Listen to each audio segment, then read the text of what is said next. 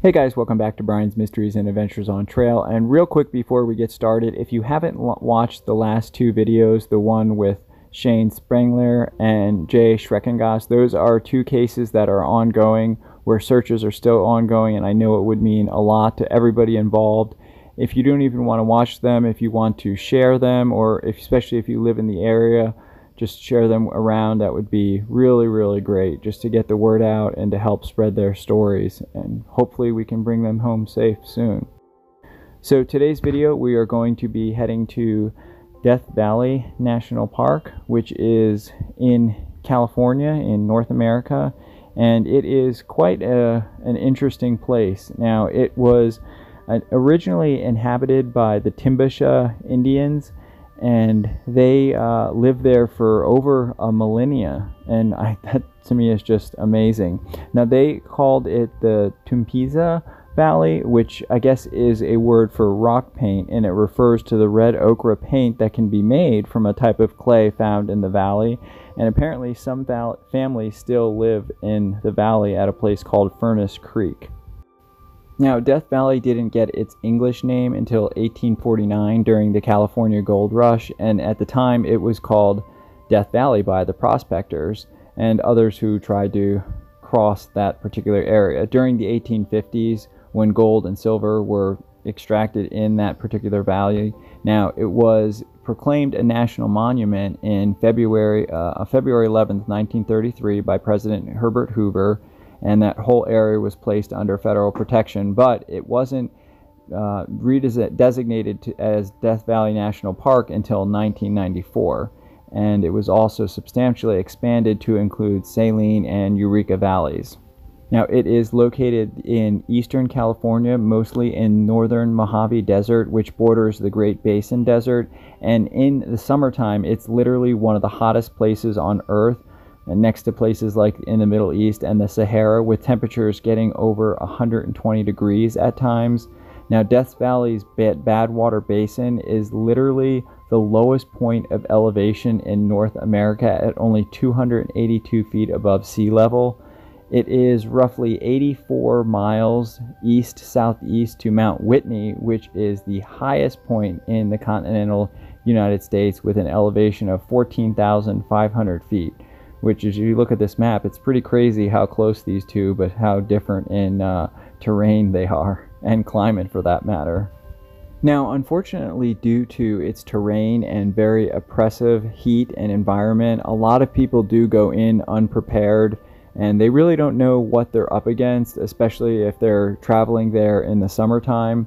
So it is important that if you are planning a trip to this park, that you read up about it, you take the proper supplies, you take plenty of water with you, and depending on what time of the year you're going, it's usually, if you're in the summer, the peak season of heat, that is, it is advised to hike or explore before the hours of 10 a.m. because the heat really does get just so oppressive. Temperatures can reach over 120 degrees Fahrenheit.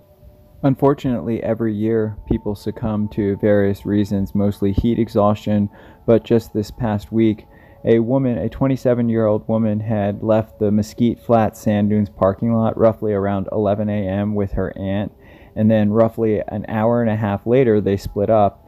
Her aunt subsequently returned to the car, and the younger woman said that she would be coming back in maybe an hour or two. Well, by 5 p.m. she hadn't returned, so her aunt contacted park rangers to report her missing.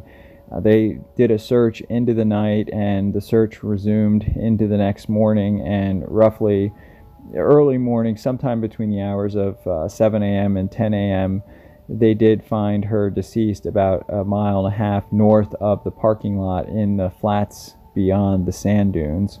Currently, park officials have not released any information about this woman, but her aunt described her as a very experienced hiker. Now, currently, the Inyo County Coroner's Office is investigating the cause of death. However, no foul play is suspected, and it's most likely that she passed away due to heat exhaustion or of the elements. This Mesquite Flat is near the Stovepipe Wells, and it's apparently a very well-traveled area of the park. Now, over the weekend that this happened, Death Valley high temperatures were in the mid-80s, and the overnight lows were in the upper 50s. So it's hard to say what happened here. It's most likely she could have passed away from lack of water, dehydration, or the elements. She could have had a fall. There's not much of anything here except for in the parking lot area of this Mesquite Flats, and that whole area is basically totally surrounded by mountains. So if you get lost in this area, or if you're on your own, it could be big trouble. So this is definitely an area you want to research very well beforehand. On January 30th of this year, 2020, Justin Ibershoff, 38, from Los Angeles, who is a very experienced climber and canyoneer, he fell from a cliff during a terrible rock slide while canyoneering in Deimos Canyon in the park. And this was just one of those tragic accidents because he was a very experienced climber and canyoneer, and just rock slide, took his life. This next story is both touching and just so tragic.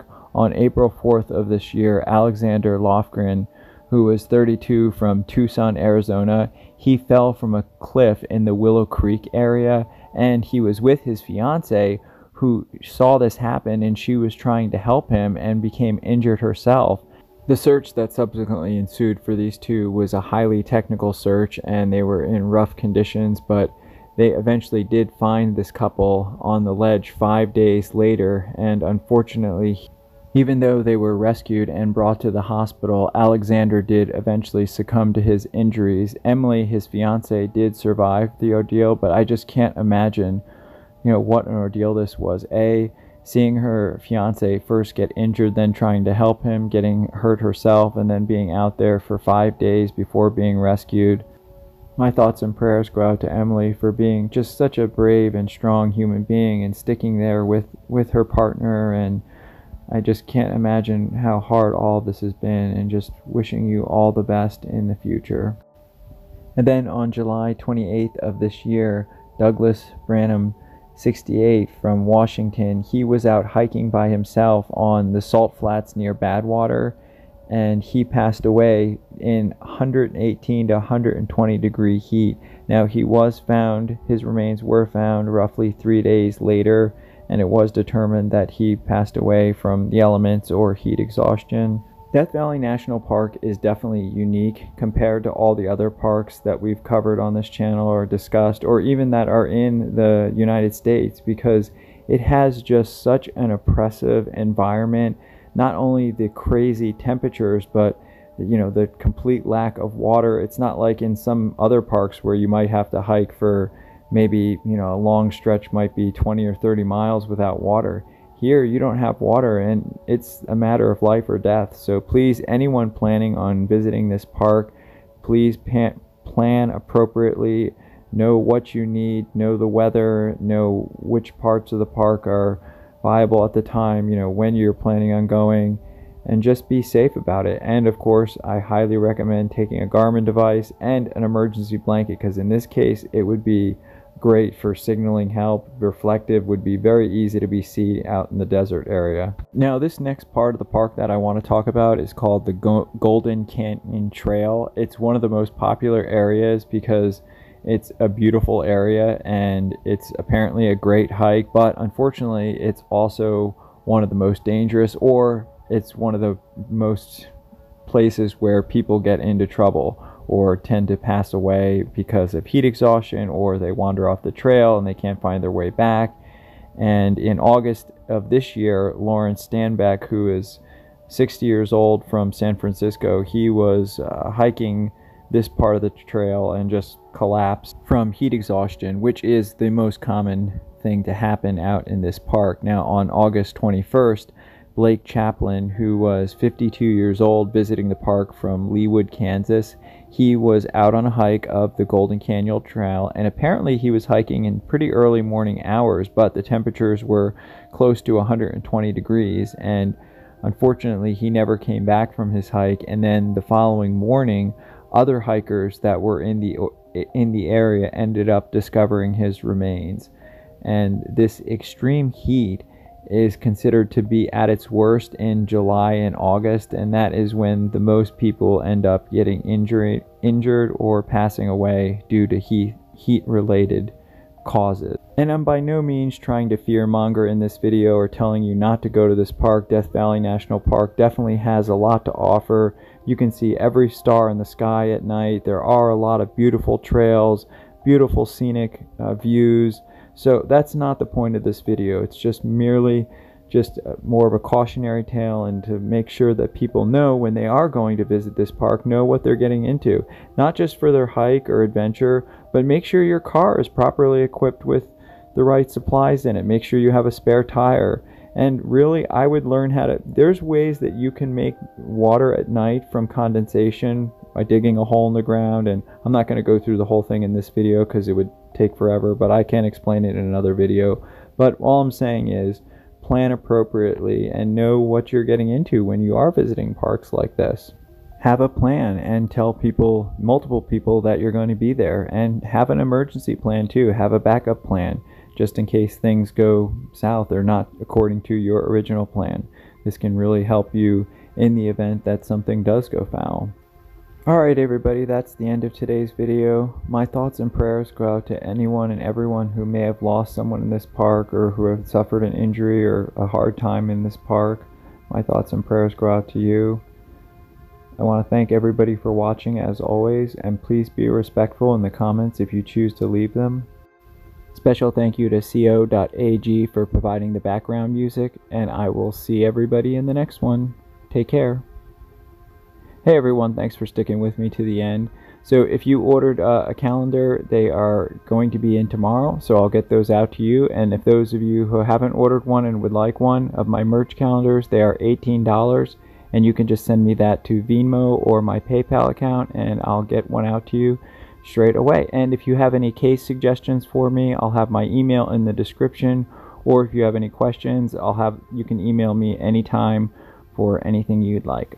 And since I still haven't heard from any of the fanny pack winners, I'm going to be drawing new winners tomorrow, so I'll be announcing those names at the end of tomorrow's video and putting it in the description as well. Alright guys, see you next time.